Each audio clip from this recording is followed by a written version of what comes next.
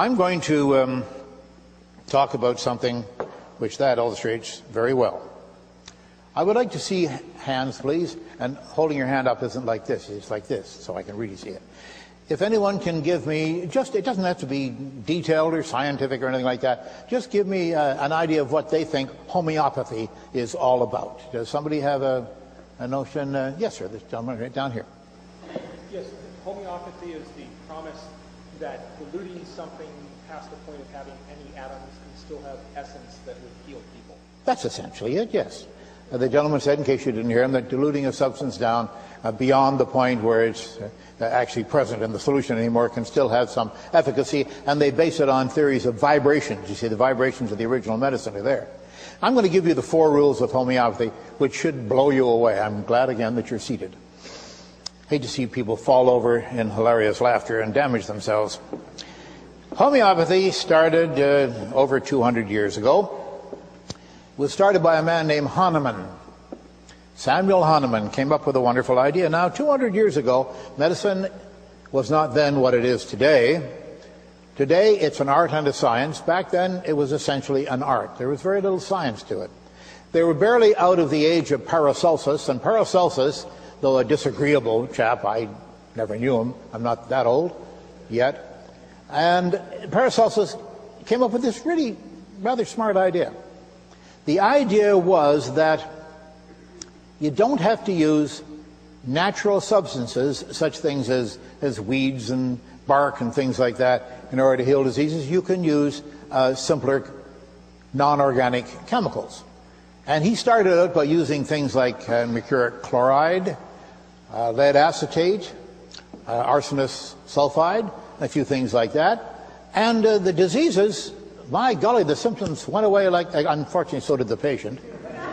But they were the best looking corpses in the cemetery, I can tell you that. It usually cleared up the symptoms right away. Mercuric chloride was used for a long time, even into Victorian days.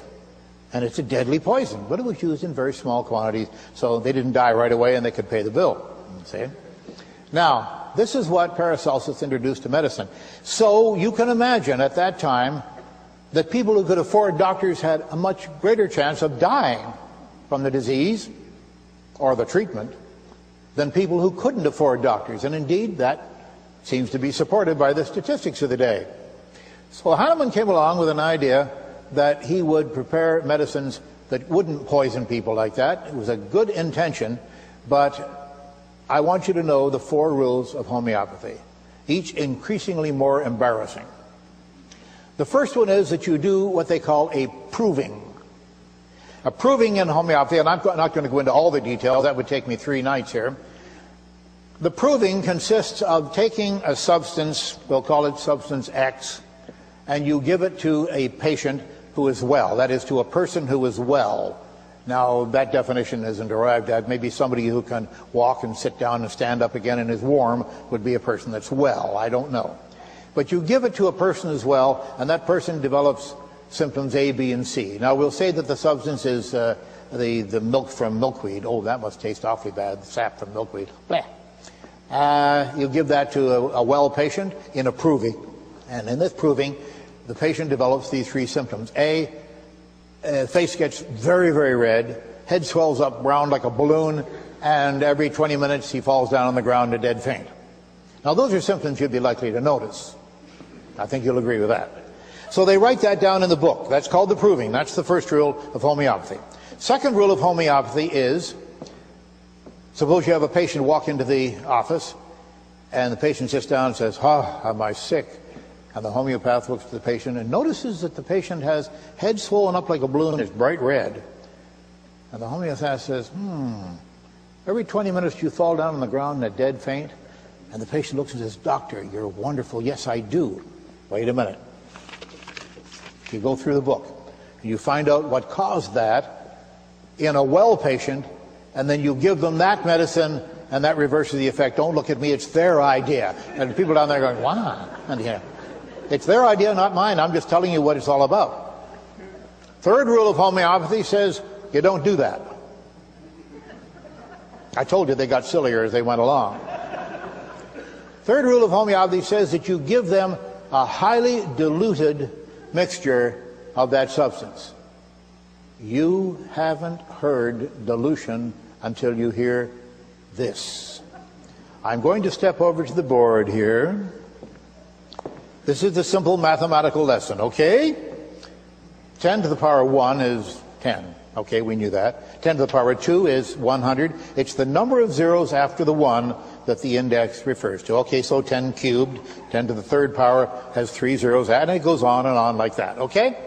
Now, in homeopathy, to prepare a solution, you take one part of the substance and you put it in 10 parts of water, and then you success it. That would be called a one solution. They never use that. Far, far too strong. Now, what they do to prepare it is they take the substance, put it in the water, and then they success it. That means shake it up and down 10 times, sideways 10 times, and back and forth 10 times, in 3 different dimensions, 10 times each. That's called succession. I call it shaking it. But I'm not scientific, so what do I know? That's a one solution. As I say, they never use that. Then they take one part of that solution and put it in 10 parts of water and chugga the whole thing all over again. And they get a two solution, one part in 100. You follow now? Then they repeat it one more time, 10 parts, and they get 1 in 1,000. But that's far, far, far too concentrated. No. They prefer dilutions of 1 in 10 to the 20th parts of water. That's one with 20 zeros after it. That's what I call dilute. Attenuated is the term they use. Attenuated, that's really attenuated. And the fourth rule of homeopathy, as if you weren't ready for it, the more dilute the medicine is, the stronger it is. I told you they get sillier as you go along. Now, I happen to have some homeopathic medicines here on the table. No, I have homeopathic preparations. I won't dignify them by calling them medicines. This one is called cold and flu relief. This is a spray. Oh, it's got a rebate offer. Damn, I missed that. Breakthrough medicine. No side effects. That's true. My question is, are there any other effects? It does remove that dreadful lump in your wallet because it's very expensive. Active ingredients, folks. Listen to this now. Active ingredients. Oh. See, the one that's listed first is the one that's the most prevalent in the compound. Arsenicum album, in brackets it says arsenious acid. Not to be confused with Arsenio Hall, of course. Arsenious acid. What concentration? 30x. That means 1 followed by 30 zeros, parts of water, and 1 part of arsenicum album. I wouldn't worry about it. I wouldn't worry about it at all, friends, because that's what the 30x means. Now, wait a minute.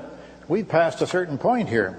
It's called sort of the point of no return, I suppose, but a fellow named Avogadro came up with a thing called Avogadro's limit, Avogadro's number, and all. He was very awkward, but he was right. What's that? Sorry? I was just about to tell them that, yes. You're padding your part. You're the one who runs on in flames afterwards, isn't it? Yes, 10 to the 23rd. Once it gets to a 23rd solution there, if you can call it a solution at that point, there is only a chance of there being one molecule or atom of the original substance present in the mixture. So by the time you get to 10 to the 24th, you've got one chance in 10 of there being one molecule there. I'm going to illustrate something for you. You see, I have here also a box of another homeopathic compound.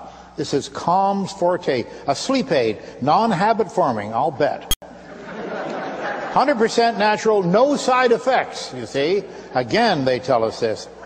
You see? Now, there are 32 capsules in here. Not too long ago, I did a demonstration for the U.S. Congress, a group of congressmen and congressional aides. And I started the lecture by going to an aide that was sitting down the front row, and I gave him a $20 bill, and I said, I want you to run across the street to the Eckart's Pharmacy over there, a big pharmaceutical chain. And I said, I want you to buy me 2 boxes of this, and I gave him an original box. And he came back with the 2 boxes. I had to open them up and pour all the pills, 32 pills and 32 pills, that makes 64. And put them in the glass there, and he put them in the glass. And I told the congressional aides and congressmen there what this was all about, and I downed 64 of them. Took a glass of water, swallowed them down. They're in a base of lactic acid, which is lactose, and tastes about like packing material. I would say sort of like the plaster or something. It's a really bad taste. And it says on the package, it says maximum dose 2 tablets every 8 hours. In case of an overdose, call your poison control center.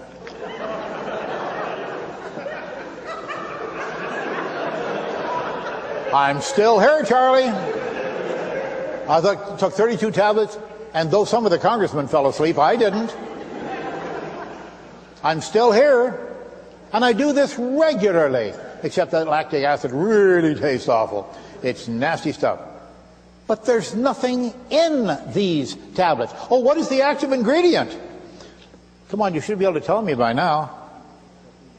Caffeine. You got it. It's a sleeping pill. It works the opposite way. Don't look at me. It's their idea, not mine. This is what homeopathy is all about. But wait, it gets better. I said that the more diluted it is, the better it works, right? Ha ha. Guess how high they go, folks?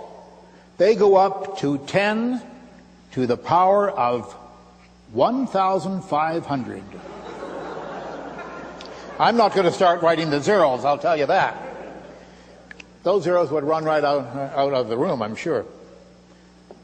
That's really powerful stuff when you get to that extent. Now, I asked my good friend Martin Gardner, formerly of Scientific American magazine, I said, Martin, do a little math for me, would you? Save me some time and I'll have it from an authority like you. I said, what is that equivalent to? And he said, well, you need sort of a metaphor. I said, yes, some sort of figure of speech, because I'm talking to technically minded people, scientifically minded people, and the layman and reasonably intelligent folks who can grasp something if it's made a little easier for them. And figures like 1 to 1,500 dilution, such, I don't care how scientific you are, you just can't get a notion of it unless it's simplified for you, and here it is. He said that's equivalent to taking 1 grain of rice, that's one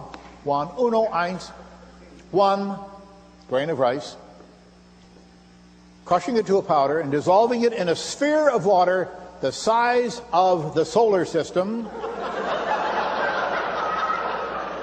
with the sun at the center and the orbit of Pluto at the outside. Wait a minute. What about chugga chugga chugga? I don't know. It's their problem, not mine. And then repeating that process 2 billion times. Now, if that ain't dilute, I don't know what is. But folks, sure, you can laugh at this. We all laugh at this. It's comical. It's juvenile. It's asinine. There's no other way to describe it. But these medicines are being sold in leading pharmacies today, pharmaceutical chains across the country. And just recently, just 3 or 4 days ago, they came up on the internet offering people who are worried about terrorist attacks homeopathic medicine that they say are antidotes for radiation poisoning, bubonic plague, smallpox, and anthrax.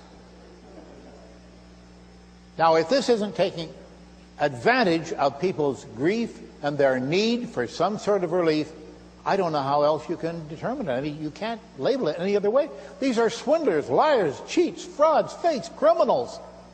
Come on, sue me. No, they won't sue me. They know damn well their case won't stand up in a court of law. It doesn't stand up in science at all. It falls apart. And they say, but we've got these affidavits. Yeah, Nixon said he didn't know about Watergate, too, and he was the president of the United States. Remember? Now, am I understandably angry about this thing? Have I got a good cause to be angry?